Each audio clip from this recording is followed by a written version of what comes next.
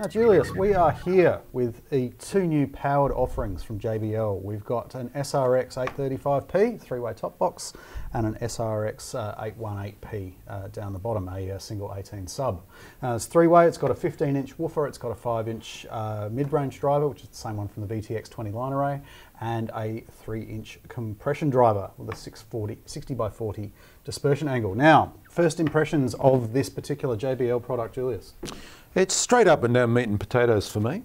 Yeah, I'm kind of feeling the same way. It is very much JBL. You're in front of it, you're immediately got that familiar JBL sound, you know, and all the things that come with that.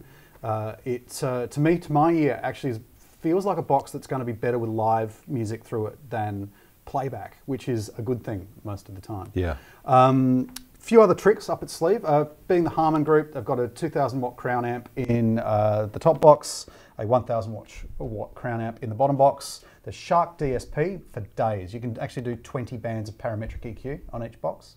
You can save, you can hook up to high QNet, control from iPad, control from Android, and all of those tricks. Now, I think what they're going for here is a bit of everything. It's covered in M10 eye bolts. You could hang this thing, rig this thing anywhere, but one of the things they've done with the tuning is they've made it compatible with some of the tunings that go with the premium touring line arrays. Ah. So if you're a rental house touring around VRX, VTX... You can dial that sound up. Yeah, you can have these as infill, side fill, back fill, drum fill, Yeah. and be matched with it. So I think they're trying to leverage off their touring as well.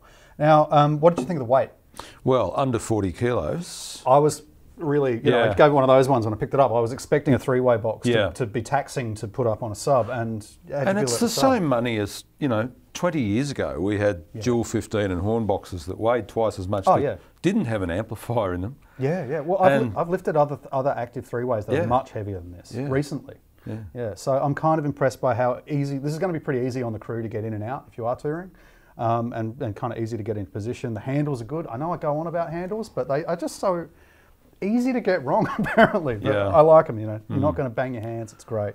Look, it is JBL. I mean, I've got a bit of a personal preference, which I've and a lot of other engineers will agree with me. I find the mid-range, you know, I can deal with it, but a bit barky at me, but that's a JBL thing. Some people love that. That's why this brand is so successul. A lot of people really like it. I mean, where do you stand on the JBL sound? I don't have the bias. Yeah, I think I do. I think I've I got a little bit of it like, oh, it's a bit rock and roll. But that's, look, I think, and we talked about this in another forum, but I think if you have a blind listening test to a lot of new systems, your biases will fly out the window. Yeah. Well, look, one of my reactions listening to it was that if I put a band through this, I could make it sound good. Oh yeah. Yeah. Oh, I'd like to think I can anyway. Yeah. Well, with this combination, also there's enough bottom end for days. Yeah. And that's in my book, that's really important. Yeah, it is a good musical sub too. I think that's important. Yeah, definitely workable, and great for the money, great for the weight, and too easy. There you go. Yeah.